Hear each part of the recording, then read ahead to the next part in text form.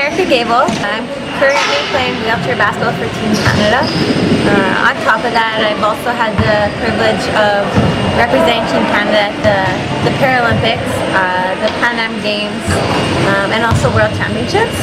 So growing up, I played a wide range of sports. I played volleyball, basketball, softball, and soccer. Outside of sport, in my home life, it was really hard at times. My mom had schizophrenia, and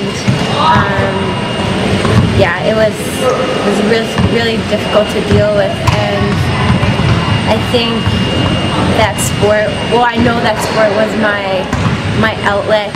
Sometimes I would go for a run and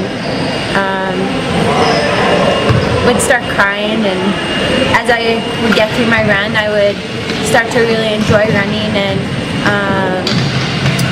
just the feeling of accomplishment after. And I think running was where I started with training, but after that I also started to realize that the more you run, the faster you get, and the more you practice basketball, the better you get at it. And same with lifting and everything else that goes into sport.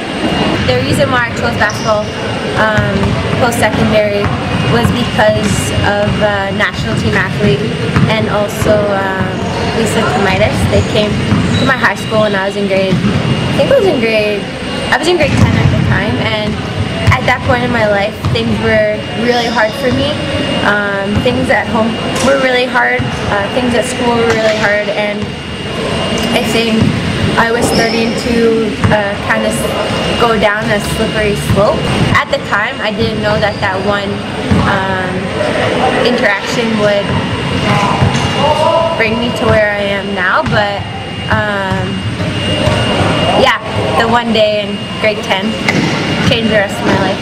In grade 10 all the way to grade 12, I actually practiced every single day and trained every single day, because my dream was to represent and play for the University of Saskatchewan. And at the same time, it was really important for me, and it meant a lot for me to go there, because it was also, I guess for every training session that I went to was time I didn't have to spend at home.